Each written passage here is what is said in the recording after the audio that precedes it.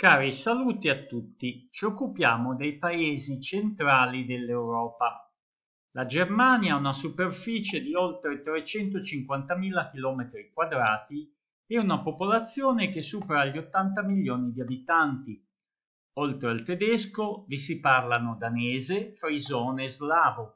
Riguardo alla religione, c'è la consueta forte percentuale di persone non religiose, circa un 30% di cattolici, altrettanti protestanti e un pochino meno musulmani, oltre a una ristretta minoranza di ebrei.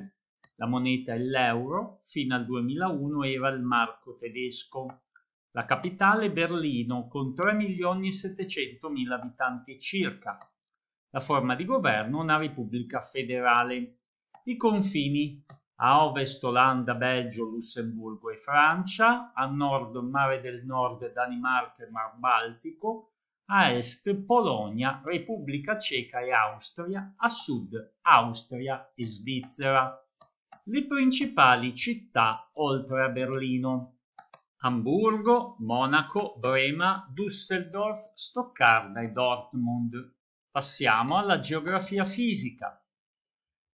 L'area settentrionale è occupata dal bassopiano germanico. Al centro ci sono i monti metalliferi, il massiccio del Giura, della Selva Nera e di Franconia, tutti non superiori ai 1000 metri. L'area meridionale presenta l'altopiano svevo bavarese, le Alpi tedesche con un'altitudine massima di 2500 metri, ampie vallate e laghi, il più vasto dei quali è il lago di Costanza, che supera i 530 km². Numerosi sono i fiumi a regime regolare, come il Reno, Weser, Elba, Oder. Il clima è continentale in gran parte della Germania e alpino in alta montagna. Passiamo alla geografia economica. La Germania è la maggiore potenza economica d'Europa e dopo la riunificazione tra Germania Ovest e Germania Est avvenuta nel 1990 ha espanso la propria economia. Il settore primario soffre però della scarsità di terre coltivabili. Spiccano la produzione di grano, luppolo, barbabietola. È praticato l'allevamento bovino. Il settore secondario ha punti di forza nelle industrie automobilistica, chimica ed elettrotecnica. Nel terziario prevalgono le attività bancarie e finanziarie. La rete dei trasporti è molto efficiente.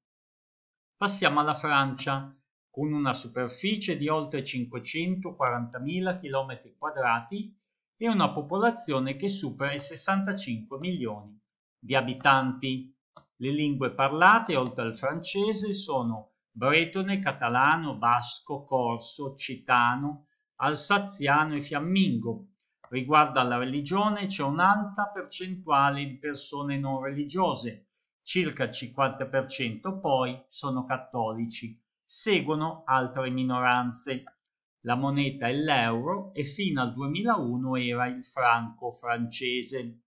La capitale è Parigi con circa 2.300.000 abitanti. La forma di governo è la Repubblica semipresidenziale.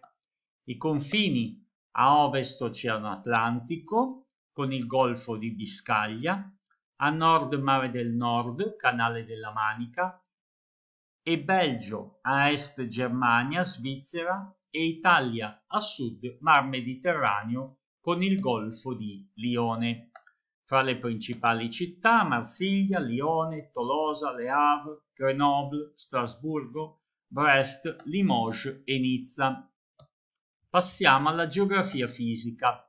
La Francia, di forma esagonale, chiamata appunto l'Hexagon, ha una vasta area pianeggiante nel bassopiano francese, attraversato da lunghi fiumi come la Loira e la Senna.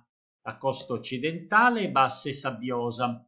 Nella parte meridionale troviamo le montagne antiche, Vosgi, Giura e Massiccio centrale, tutte attorno ai 1000 metri. Molto più elevate le montagne di tipo alpino, la catena delle Alpi che segna il confine con Svizzera e Italia, la catena dei Pirenei che segna il confine con la Spagna. Il monte più alto d'Europa, il Monte Bianco, che supera i 4.800 metri, è condiviso con l'Italia. La Valle del Rodano è una vasta pianura che collega nord e sud della Francia. La Costa Azzurra interessa l'area meridionale al confine con l'Italia ed è un'importante meta turistica.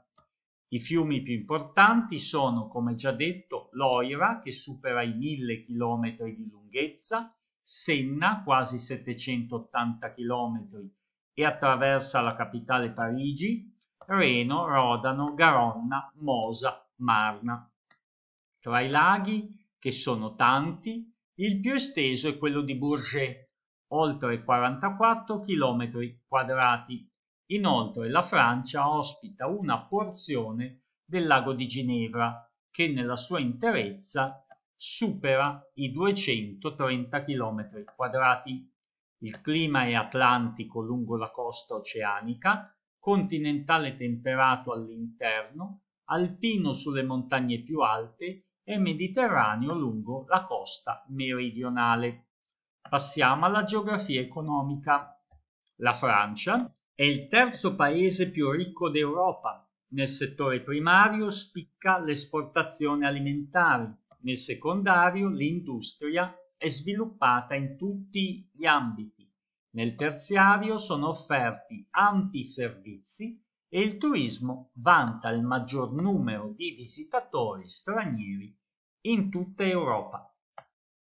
Riguardo ai paesi alpini, sono detti paesi alpini la Svizzera, l'Austria e il Liechtenstein.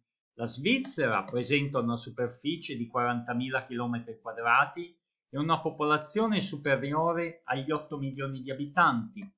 La moneta è il franco svizzero. La forma di governo è una repubblica federale e la capitale è Berna.